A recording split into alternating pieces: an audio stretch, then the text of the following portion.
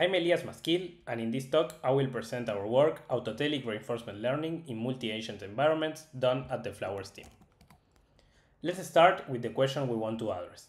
How can a group of artificial agents can autonomously explore cooperative goals in an open-ended environment? I will begin with the formalization of the problem.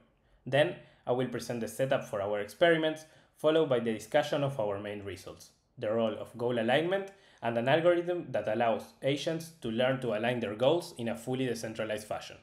Finally, we'll end the presentation with the discussion and conclusions. Let's begin with the formalization of the problem. We address the autonomous skill discovery problem.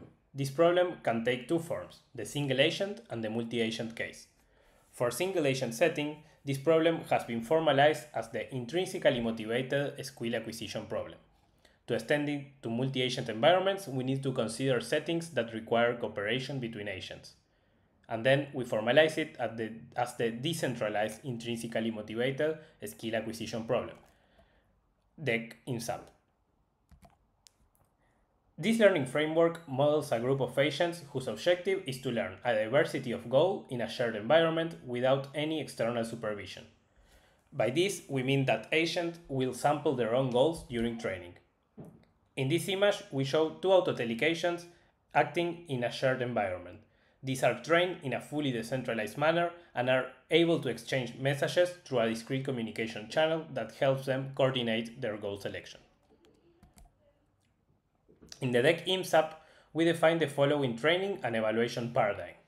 During the training phase, agents are autonomously setting their own goals and learning to achieve them in a fully decentralized manner, while during evaluation, we externally provide agents with the same goal. By doing so, we ensure that there is a fair evaluation of the group's ability to solve all possible cooperative tasks. Now I will present the environment we used in this work. We designed and implemented an environment for studying coordination between agents. This 2D environment consists of a room with L equals 6 landmarks on its walls and two agents that receive continuous value observations about the distance and angle to all the landmarks and other agents. They can move by performing discrete valued actions that control their angular velocity and longitudinal force. The tasks that we consider are navigation tasks, where agents need to reach different landmarks. In this setting, goals are vectors of dimension L that can be either 1 hot or 2 hot, where a 1 in the coordinate I of the vector indicates that the landmark I needs to be reached by at least one agent for this goal to be achieved. In this slide, we illustrate an example of two possible goals for a pair of agents and two cases, the left one in which both agents succeed, and the one on the right in which the green agent fails while the blue succeeds. In all of our experiments, each agent learns a goal condition policy using PPO with a feed-forward policy and uniform goal sampling distribution. In this section, we analyze the role of goal alignment during training. We define alignment as the proportion of episodes in which agents pursue the same cooperative goal. We expect that agents that act independently will fail to master goals that require cooperation, as they will collectively pursue them rarely and receive a noisy training signal. To study this, we compare the performance during evaluation and training trials between groups of centralized, independent, and 50% aligned agents. Centralized sampling: one goal is sampled with uniform probability and is assigned to both agents. Independent sampling: each agent samples its own goal with this uniform probability. Finally, 50% of alignment. In this setting, each agent samples its own goal using its uniform distribution, as it's done in independent sampling. But in half of the training trials, we interfere in this sampling procedure and externally provide the agents with the same goal, as done in centralized sampling. In addition to the collected rewards, we monitor alignment during training trials and the length of the episode during evaluation trials, where shorter episodes indicate that the group solved the task quicker. We observe that ensuring alignment during training improves performance during evaluation, both in terms of reward and episode length. The difference in performances are primarily due to cooperative goals. Lowering alignment does not have a big impact on the individual goals. This result, on top of some other results in our work, suggests that the reason why independent agents fail is because of the large number of infeasible episodes seen during training. We should note that alignment is not a sufficient condition for acting optimally in our environment, as even if both agents choose the same cooperative goal, they still need to coordinate on who goes where. In our setting, without any recurring policy, we hypothesize that the agents rely on a specialization strategy where the two agents reach an agreement during training on who goes where. We found that the specialization correlates with alignment, and specialization is an efficient strategy for cooperation in this setting. After seeing that alignment plays a role in the performance, we propose a method to achieve alignment in a decentralized way. The goal coordination game. We introduce an algorithm that allows the agents to coordinate their goals without introducing centralization. This process takes place right before an episode starts. Each agent is equipped with a communication matrix. Each row of this matrix corresponds to a different goal of the agent and each column to a different message. All values of the tables are initialized with zeros.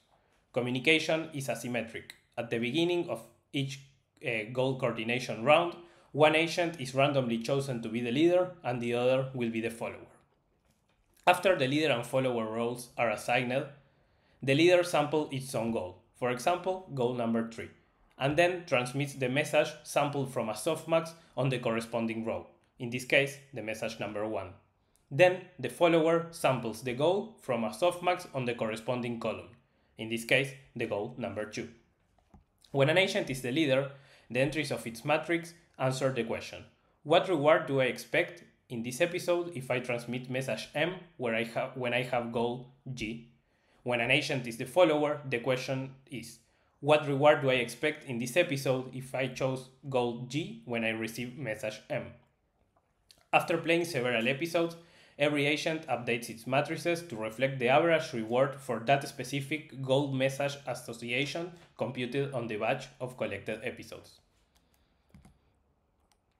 After seeing the previous results, we established that alignment is an efficient strategy for solving the Dec-IMSAP. To investigate if it can be achieved without introducing centralization, we now turn to the evaluation of our proposed method for coordinating goals. We see that the evaluation reward for the goal coordination game at the end of training is almost identical to the centralized baseline and surpasses the 50% alignment and the independent sampling. We also observe that early in training, the goal coordination game collects less rewards than its centralized baseline. Similarly, for the episode length, the goal coordination game is initially slower, but at the end of training reaches the same speed as the centralized baseline and surpasses independent and 50% alignment baselines. In this figure, we observe that for cooperative goals, rewards and alignment are highly correlated with improvements in one driving improvements in the other, while for individual goals, rewards are maximized without requiring any alignment. Let's go to the conclusions and the discussion. Okay, so we presented a new problem for formalizing intrinsically motivated multi-agent goal exploration in a decentralized training paradigm, the Dec-IMSAP. We also empirically observed that shared intentionality, measured as alignment, plays an important role in the group's ability to solve a wide diversity of tasks. Finally, we presented an algorithm in which alignment emerges without being explicitly rewarded and groups reach equal performance to a centralized setting that guarantees alignment. Discussion: the limitations of this work and future work. Our study of goal coordination game is limited to a population of 2 agents and discrete message and goal spaces. Extending it to larger groups is important for scaling up its applicability. In such settings, we argue that specialization might no longer help and recurrency to equip agents with memory might be needed. Also, extending it to continuous messages and goal spaces can be done by adopting energy-based models. And finally, our work considers a predefined goal space. In a more general problem, agents can also learn their own goal representations. We believe that the Dec-IMSAP can be of interest in real-world scenarios, such as robotics for disaster rescue or extraterrestrial exploration. It allows to consider a population of goal-conditioned reinforcement learning agents that learn how to achieve a wide diversity of cooperative tasks in a fully autonomous manner. Thank you.